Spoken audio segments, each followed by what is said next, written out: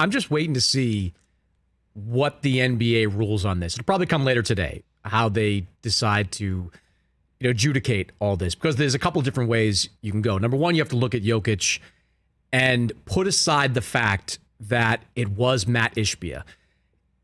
99 times out of 100, if you see a player interact with a fan in the way Jokic did, some kind of suspension is coming. Now, there were mitigating circumstances. You had Mat Ishbia seem to make contact first.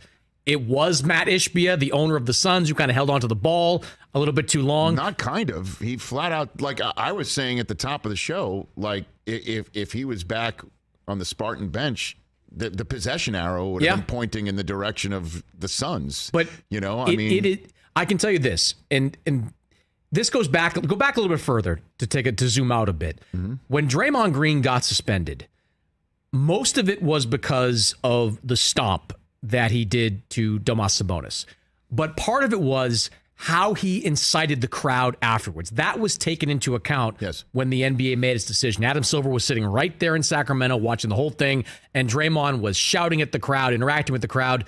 The biggest fear in the league office is a repeat of the Malice in the Palace. Get it. Like, that is on the mind of everyone over there when you have crowd interaction. So the fact that Jokic elbowed someone, putting aside that it's Ishbia, the fact that he elbowed someone in the crowd, I think there's going to be a lot of conversation today in Olympic Tower in New York about how to punish him. My gut is fine, something like nothing that takes Jokic out of the game. They can't. But this is going to be a tough call, Rich. I'm telling you, it's going to be a very tough one. And I understand that for he even admitted it was a fan. Like, he didn't know it was the Suns owner, governor, and so it doesn't matter. Just the whole concept is that somebody in street clothes was there and received an elbow from him. And you can't make contact with that. But his point is right. Like, Ishbia's right hand was on his small of his back, and then he held on to the basketball, which is something still not reason. But he's trying to get the game going again. He's situationally in the moment of the game where he's going to grab the ball from the fan, hand it to the official, and see if he can get a 5-on-4 break going. Right, here. but I get his argument. I understand what he's trying to say. Even if he had grabbed the ball, the referee still has to hold it, and the referee's not restarting play until Josh Okogie is like functional and away from the crowd. So it wouldn't have been a 5-on-4 break. I thought it would have been more explainable if there was a Nuggets player that had fallen to the crowd. If Jokic is going in there trying to protect his teammate, I think that would have worked more in his favor. But the fact that he just wanted to get the possession going again, and as part of that, he elbowed someone in the crowd, it's just not a good look. It's not a good look for Nikola Jokic. And I'm telling you, there are going to be people inside the league office that are pro-suspension when they have this discussion. Suspension would be Game 5 in a series this close where they've needed him. Wow. I'll be honest. Suspension would be unacceptable. That's the Frankly, way I thought and I understand, and I totally understand. Look, I've been an NFL employee for 20 years, so I understand the way a league and league management looks at things when it involves a fan or the NFL doesn't have fan contact issues pretty much because fans are in the stands.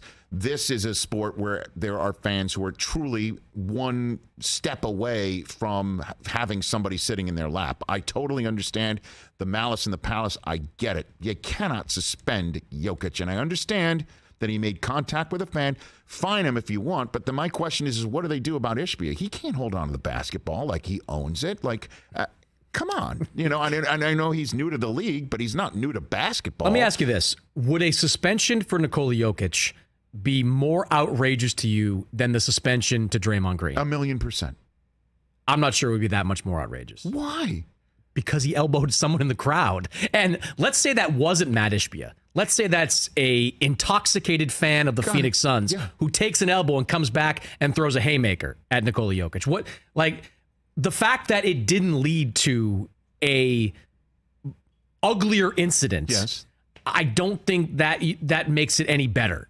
I actually would be less outraged by a Jokic suspension than I was over Draymond. I came out right away and said a suspension is outrageous. Sabonis grabbed his leg. Draymond stomped on him, kinda like it wasn't. I thought Grant Williams got stomped on a lot worse by Joel Embiid. But I think that a Jokic suspension to me would be less outrageous than what happened to Draymond. Really? Yes. Even though he touched Jokic first?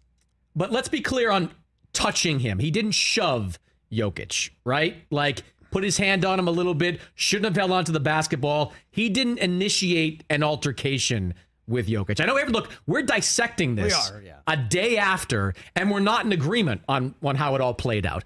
This happened split second, right? And Jokic just responded, threw a bit of an elbow there.